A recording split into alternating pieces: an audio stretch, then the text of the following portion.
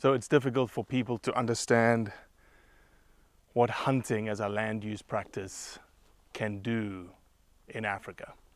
There's a lot of proponents that are pushing the banning of hunting, specifically in the UK right now. There's even people in America, in California, Connecticut, New York, that are always about banning hunting because they just don't like to see wildlife perish, essentially. So we're on the ground here, right? We're on the ground in a place that is essentially forgotten.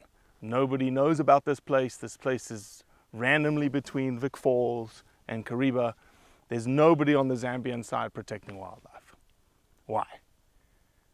Because there's no viable land use that can potentially put value on wildlife. If you go outside of this area that we're in right now, you're going to struggle to find wildlife. The habitat's really good. You're going to see beautiful acres, hectares, kilometers, square miles of pristine African bush. You're not going to have any wildlife on it. So what would you prefer? This idea of banning hunting, would you prefer to have no wildlife, or would you prefer to have wildlife?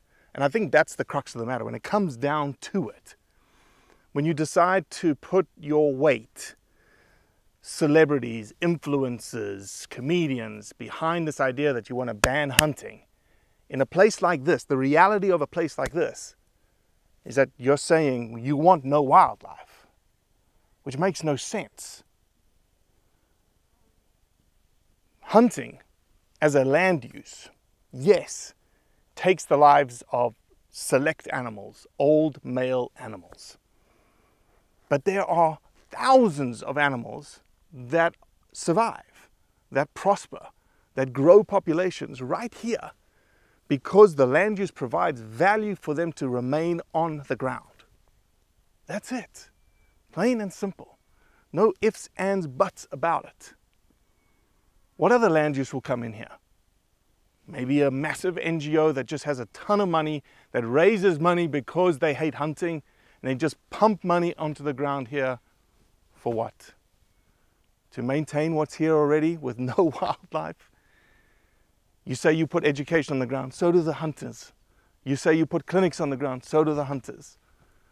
But the model that is sustainable for wildlife, sustainable for the rural communities here, again, in a place that is completely forgotten, there's only one land use that will be able to do it. And it's hunting. You may hate it, but it's the reality on a ground like this in the middle of Zambia.